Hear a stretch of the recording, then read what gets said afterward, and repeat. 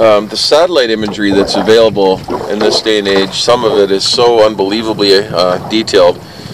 And the olden days, or whatever, before technology, we'd get the pilot to fly over the lake. And we'd sit there with the map in our hand with a pen, and you can spot structure from the air, looking for offshore structure and marking any obvious spots. So now we go on various different satellite imagery, and you can zoom right in with the crosshairs, get the latitude and longitude, and then upload these spots like before the trip, like right onto the GPS with little flags.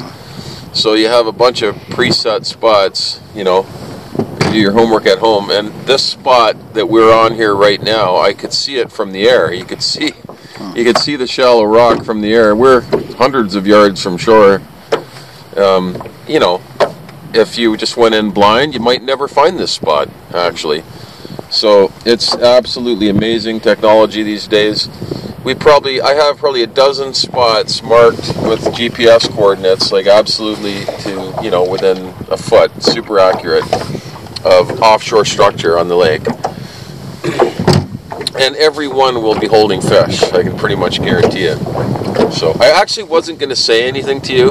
Like, what I was going to do was just say, like, I'm like Kirk, I'm going by instinct. I just by instinct, I think this spot looks good, let's just try it here, and just blow your mind.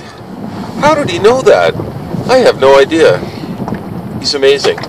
It's the famous Borger guarantee. Oh, the Borger guarantee.